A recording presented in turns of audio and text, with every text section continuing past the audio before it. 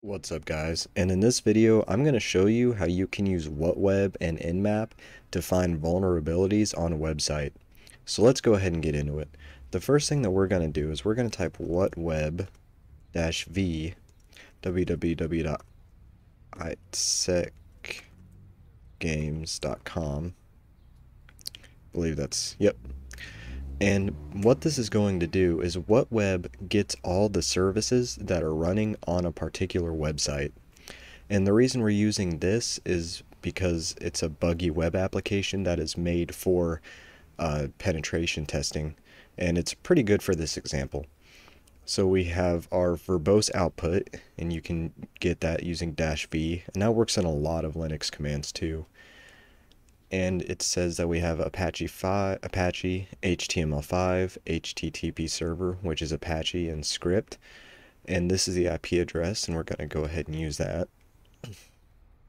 And this is stuff that's good to know. However, we could already probably tell because it's a website that it would have these services. But this can get us extra services that we might not know about existing on a server. Now I'm going to explain Nmap and TCP to you. So let's go ahead and start with the basic scan. So we can, let's say we wanted to ping every single IP on this network to find vulnerabilities.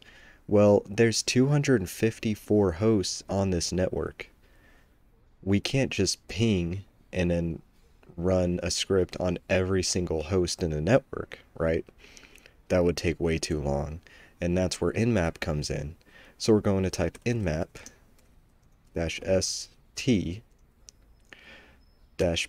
and we're going to scan for the ports that run the web server. So we're going to type ports 80, 443. 80 is open, 443 is HTTPS, and then our IP address. But if you remember, we said we wanted to do every single one that is in this network. So we're going to type 0/24 to go through all 254. We'll go ahead and run this. And it might take a while, and you can tell the progress of where it's at by pressing enter. Oh, well, looks like it already completed. So there's some basic information about all of the hosts on that network that are using these ports, right? So let's say we wanted to take it a step further and get some more information. Well, we're going to do that using a stealth scan. And here's why we want to do that. So here's how TCP works. Our computer sends information to their computer, which sends information back to our computer, and our computer sends a third packet of information back to their computer to complete the conversation. Well, in a stealth scan, our computer sends information, their computer sends information back, but we don't send that third packet. And the packet that we send is called a SYN packet, or synchronization packet. And the packet that they send back is called a SYN-ACK packet, or a synchronization acknowledgement packet. And that is where the conversation is going to end between our computers when we use this command, nmap-ss-p80, 443 IP address. Now, oh, you do need to be root to run the stealth scan. See, it says 33% done whenever I press enter. Alright, cool. So now our scan is complete, and you'll notice that's pretty much the same information as before, and it really is, except this time we did the stealth scan in which we did not send that third packet of information back over to their system. So now something else I want to show you is it's called decoy, and we can run nmap-ss-d, and we can use one of these IP addresses as a decoy system. And I'm not going to run the command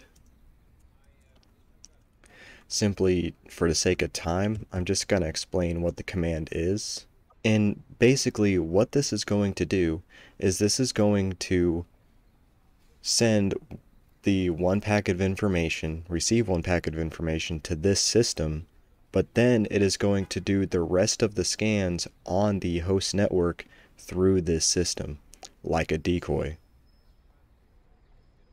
And that's pretty much how that works. And we're going to go ahead and keep that there, and instead we're going to pick a specific IP address, and we'll go ahead and do 205. And let's say we wanted more information on a target system than just this. Let's say we wanted to know what operating system was running. We could type -O. Let's go ahead and run that. Make sure you run it as root. And as you can see, we have the OS details of Linux 3.1 to 4.1 as the kernel. And let's say we wanted even more information, we could add -A for an aggressive scan. Alright, and there we go. We ran an aggressive scan and we got more information on the system, like for example, which servers we were going through to get to that host IP address, the operating system that it's running, and sometimes we can even get the SSH key. And as you can see, it's running Apache, but we already got that information from WhatWeb. So now, how do we test for vulnerabilities using all of this? We've got information, but how do we tell if there's any vulnerabilities? Well, Nmap actually has something really cool for that, and it's --script vuln. And let me explain what that is real quick. So if you look at Nmap's documentation, you can see that there's a lot of scripts for checking vulnerabilities within a given system. There's, the PHP self vulnerability, there's a VSFTP backdoor. There's a lot of different ways that Nmap can scan whether or not this vulnerability exists on a system. And what --script vuln does is it actually runs all of those vulnerability scripts on this system. And so to make it more accurate, let's get rid of the port 40 or 80 and 443, and let's go ahead and run this.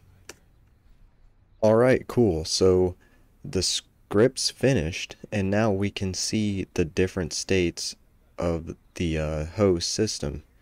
So you can see there's a vulnerable state here, and it explains what the vulnerability is. It's a anonymous Diffie-Hellman key exchange man-in-the-middle vulnerability.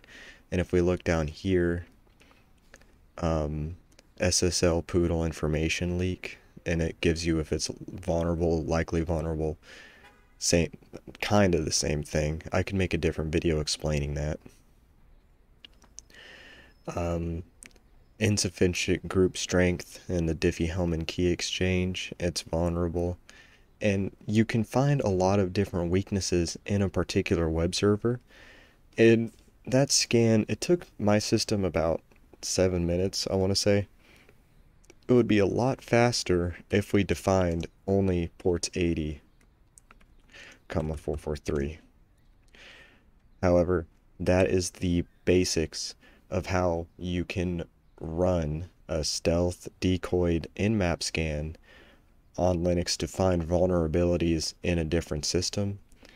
And in a separate video, I'm going to explain how to take advantage of these vulnerabilities.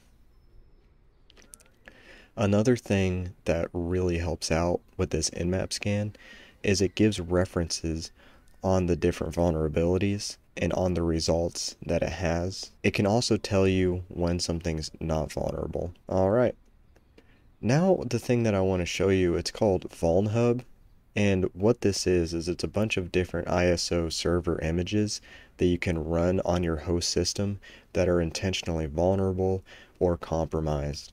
And it's kind of like a puzzle, learning different hacking methods to get back in the system or get control of the system that you set up in a virtual machine on your own network. Alright, and with that being said, that's really all I have to show you guys, and I hope this helped you out, and I'll see you in the next video.